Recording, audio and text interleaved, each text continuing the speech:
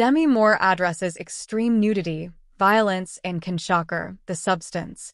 Demi Moore said performing in Corley Fargeet's body horror shocker The Substance required accepting a level of vulnerability and rawness with regard to her own body on screen. Moore put it all out there for the film, a gory, campy satire on beauty standards, toxic masculinity, and female self-hatred, with the movie's frequent and prominent nudity, as well as its gruesome violence, attracting a lot of attention after its world premiere in Cannes. Moore plays Elizabeth Sparkle, an